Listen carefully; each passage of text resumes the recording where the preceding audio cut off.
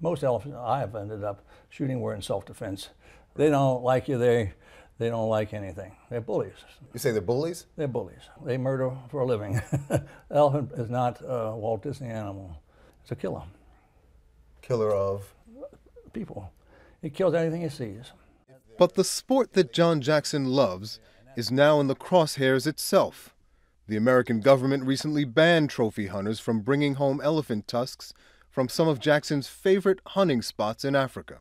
I think with elephant, we have to say stop. Stop and let the species recover. Rebound. Dan Ash runs the U.S. Fish and Wildlife Service, which declared the ban, afraid that the African elephant is about to be hunted into extinction.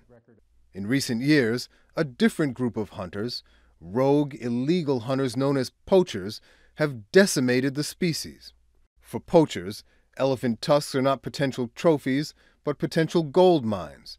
Ivory is worth a fortune on the black market, which is why poachers have illegally killed more than 100,000 elephants in just the past few years and torn the tusks from their skulls.